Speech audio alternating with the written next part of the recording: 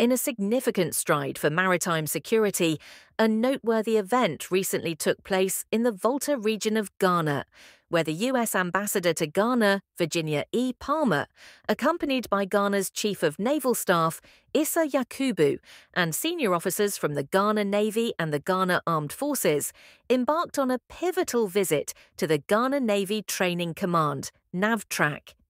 The occasion was marked by a powerful display of partnership, not merely as a diplomatic ceremony, but as a deeply rooted commitment to security and collaboration between two nations, with shared values and goals. Quick reminder for those who haven't subscribed to our channel, please do so to stay updated on such insightful content and help us reach our goal of 30,000 subscribers by the end of this month. Your support means a lot. This visit was more than a routine diplomatic event. It was a moment that underscored the growing ties between Ghana and the United States, reflecting a union anchored in mutual respect and a commitment to safeguarding one of Ghana's most precious assets, its waters. The event was the culmination of efforts that had been announced over a year prior, a promise made by the United States to fortify Ghana's maritime security with new equipment, facilities, and an exchange of expertise. Today, that promise took form in the shape of two state-of-the-art Defender-class safe boats and a newly constructed boat storage facility valued at over 24 million Ghanaian cedis, or approximately $1.5 million. For the uninitiated, the Defender-class safe boats are far from ordinary. These boats, specifically designed to withstand the rigorous demands of maritime security operations, are 38-foot vessels equipped with advanced technology, ensuring that they are agile, durable, and exceptionally suited for patrolling the waters and responding swiftly to emerging threats. This delivery was, in fact, a continuation of prior assistance, complementing two similar boats provided last summer to Ghana's Navy Special Boat Squadron.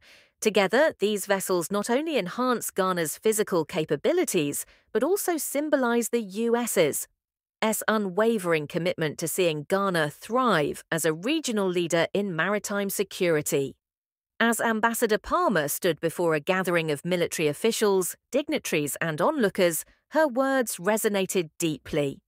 The United States takes immense pride in our long-standing partnership with Ghana, a partnership rooted in shared commitments to security, democracy, and prosperity, she said. This ceremony is more than just a handover. It symbolizes our joint efforts to ensure the Ghana Navy is well equipped to safeguard its waters and sustain these critical assets. Palmer's words captured the essence of what this handover was all about. It wasn't merely a gift or a piece of foreign aid.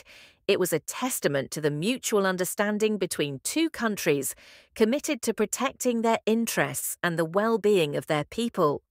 This gesture of goodwill is part of a larger tapestry of cooperation between the US and Ghana. Maritime security has become an increasingly critical area for both nations, especially given the rising threats of piracy, illegal fishing, and other forms of unlawful maritime activity in the Gulf of Guinea. As one of the most significant shipping routes in the world, the Gulf of Guinea is vital not only to Ghana's economy but to global commerce. The waters off Ghana's coast have, at times, been vulnerable to illicit activities, which disrupt trade and threaten the safety of those who work at sea. This makes the new assets and facilities provided by the United States all the more crucial. They are tools in a much broader effort to create a safe, secure, and prosperous maritime environment. It's essential to recognize that these two boats are just one piece of the larger puzzle. The newly constructed boat storage facility stands as another important milestone. Built by Seabees from the United States 22nd Naval Construction Regiment, along with the efforts of their 1st, 11th, and 133rd Battalions, and Marines from the Herschel Woody Williams Marine Detachment Engineer Platoon, this facility isn't just a storage space. It is a fortress where the newly acquired boats can be maintained, safeguarded, and prepared for deployment. The construction of the facility highlights another layer of the US-Ghana partnership. showcasing not only the provision of assets, but also the infrastructure necessary to support and sustain them over the long term. The Seabees, known for their engineering expertise, represent the grit and determination that the United States military is known for. Working alongside their Ghanaian counterparts, they have not only built a facility, but have contributed to a legacy of shared knowledge, skills, and dedication. This construction effort reflects the US's belief that effective security isn't just about providing equipment. It's about building a foundation that allows Ghana to operate and manage these assets independently and effectively. It is about empowering Ghana to take control of its maritime security and grow in strength and capability. As the boats were presented to the Ghana Navy, there was a palpable sense of pride and accomplishment among the attendees. The boats themselves, sleek and formidable, are equipped to serve multiple functions, whether it be patrolling the coastline, responding to potential threats, or assisting in rescue operations. Each vessel is a symbol of the resilience and adaptability that both Ghana and the United States bring to their alliance. The Defender class. Safe boats embody not only strength but also the spirit of cooperation. They are designed to operate seamlessly with other maritime resources, ensuring that Ghana's Navy can respond to incidents efficiently and effectively. The audience watched as these vessels were symbolically handed over, and one couldn't help but feel the weight of history in the moment. This was not just about securing borders or enhancing military assets. It was about the deeper ties that bind Ghana and the United States. Both countries, albeit separated by thousands of miles, share common ideals: a dedication to democracy, a desire for stability, and a commitment to the prosperity of their citizens. This handover of equipment and facilities is a testament to that commitment. It speaks volumes about the values that unite these two nations, despite their differences in geography and culture. The ceremony concluded, but the significance of the event lingered in the air.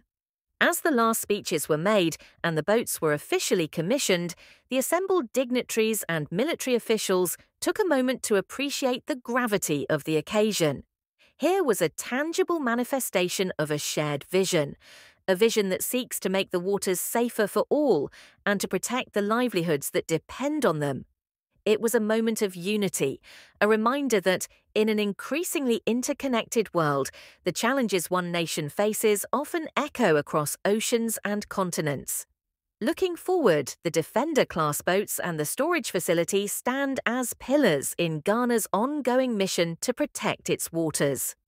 With the support of the United States, Ghana's Navy is now better prepared than ever to face the unique challenges of maritime security in the 21st century.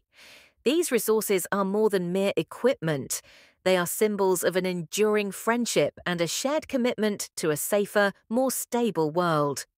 As Ambassador Palmer, the Chief of Naval Staff, and the dignitaries departed, there was an unspoken understanding that this partnership is only beginning. The waters that lap against Ghana's shores are safer today than they were yesterday, thanks to this alliance. This ceremony was not an ending, but rather a new chapter in the story of Ghana's security. A story written with courage, resilience, and the steadfast support of a trusted friend. In the waves of the Gulf of Guinea, these vessels will continue to tell that story, a story of partnership, trust, and a future that both Ghana and the United States are committed to shaping together. If today is your first time watching this channel or you are returning to this channel for the exciting content, please subscribe to the channel for more educative and developmental projects across Ghana and Africa as a whole. Do you want to know about the state of a project in Africa? Then make sure to like and comment the name of the project you would like us to talk about and its current state.